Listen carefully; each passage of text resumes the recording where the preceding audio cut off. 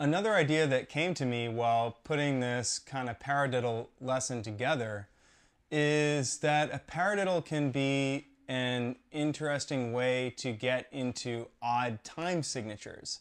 So I came up with this little sticking pattern that ends up being in 7/4.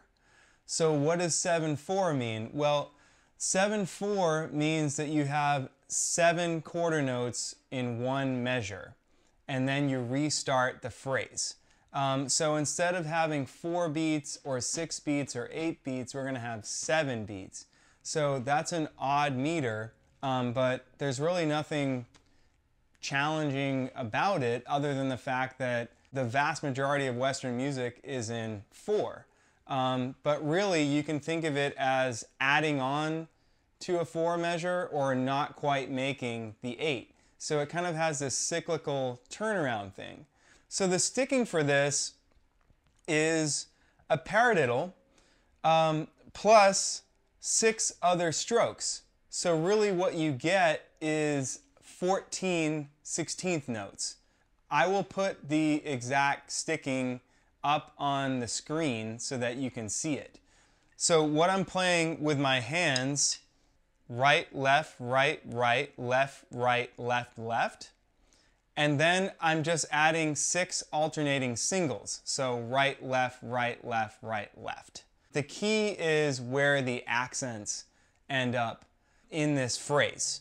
So I'm accenting the 2 with my left hand, and I'm accenting the ah of 3.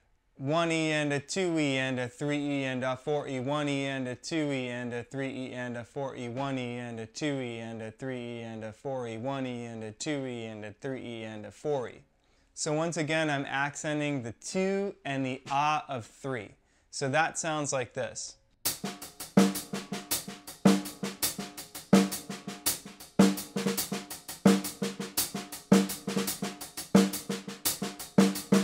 Okay.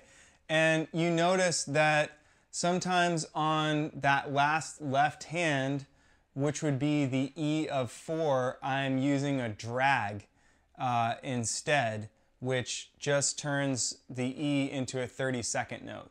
So instead of going, I'm going, and that last stroke is the turnaround, that's the 1. So if you add the bass drum to this, you can just start by putting it on 1 and 3, and then you can fill in anywhere else on any of those right hands that you're playing.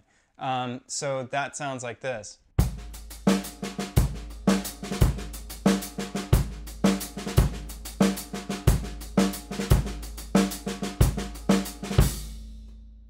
If you zoom out and count that, it's 1, 2, 3, 4, 1, 2, 3, 1, 2, 3, 4, 1, 2, 3, 1, 2, 3, 4, 1, 2, 3, 1, 2, 3, 4, 1, 2, 3.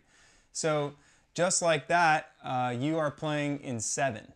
It's really fun to just try to play around in this space and start to feel the 7, so that you don't have to rely on playing these strict patterns, but instead you can kind of play around in that space and fill the space and return to the 1.